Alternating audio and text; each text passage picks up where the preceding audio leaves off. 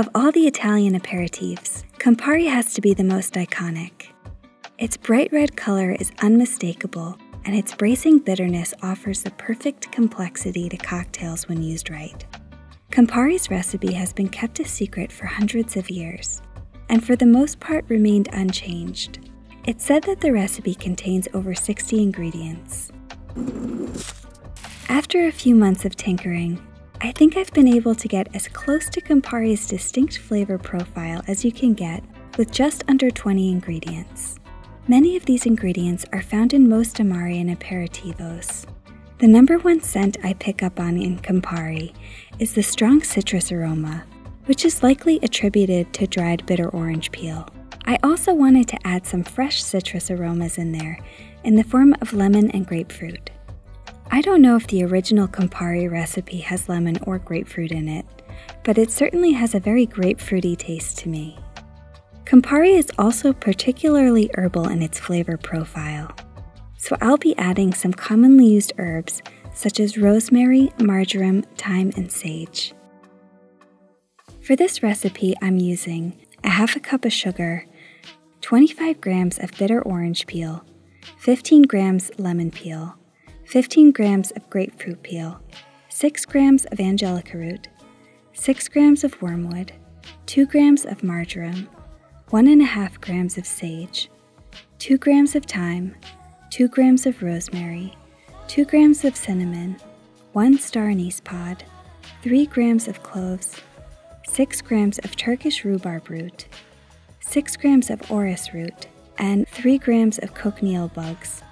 As with all of these herbs and spices, please do your best to research them and make sure you're sourcing the best and safest ingredients you can get. If you don't feel comfortable using some of these ingredients, use your best judgment and read up on alternatives before you make this so you can alter the recipe and amounts if you need to. I'm going to be making this in 3 parts: an herbal tea, a red-colored syrup that uses the traditional cochineal bugs, and a vodka infusion. First, I'll make the herbal tea. To my French press, I'm adding 2 grams of cinnamon, 1.5 grams of sage, 2 grams of marjoram, 3 grams of cloves, 2 grams of thyme, and 1 star anise pod. I'll cover these herbs and spices with half a cup hot water and let them steep for 15 minutes. These ingredients tend to get over-extracted by alcohol and thereby overpower the spirit. While experimenting with this recipe, I found that making a strong herbal tea worked best to capture the warm baking spice notes as well as the herbal flavors. While they're steeping, I'm going to get to work on that iconic red syrup. Cochineal bugs are responsible for Campari's brilliant red color, or at least they used to be. Campari in the US has been sold with artificial coloring since 2006. In order to extract the dye, I'll have to grind the bugs in my mortar and pestle until they've become a fine dark red powder. Now I'll add a half cup of sugar and a half cup of hot water and whisk until the sugar dissolves.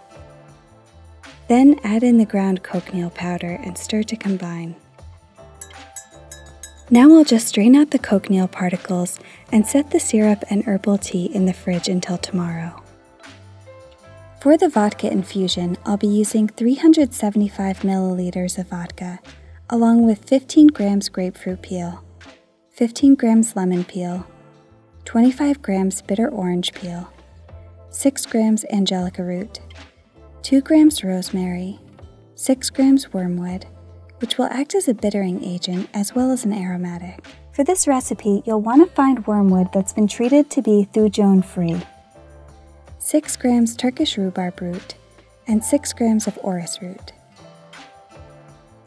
I'll simply pour the vodka into the mixing container and make sure that everything is submerged. This will all be infused for 12 to 18 hours. By the next day, the botanical infusion can be filtered. This infusion will be pretty dark and taste very bitter. Now all that's left to do is combine them all together. It won't look especially red just yet, but after 2 weeks of bottle conditioning, it will clear a bit as the sediment falls to the bottom, and the red color will be more pronounced. To achieve more of a red color, you can decant the liqueur through a fine filter or use wine fining agents to really clarify the Campari. This Campari-esque aperitivo makes an excellent negroni and subs out perfectly for any other Campari cocktail recipe. This is the first time I've attempted to create a liqueur of this kind, and there was certainly a learning curve. Now that I have all of these ingredients on hand, I'm looking forward to testing out some new recipes. Thank you all for watching. Please hit the like button and leave me a comment below on your favorite Campari cocktails. Thanks for stopping by and have a great week.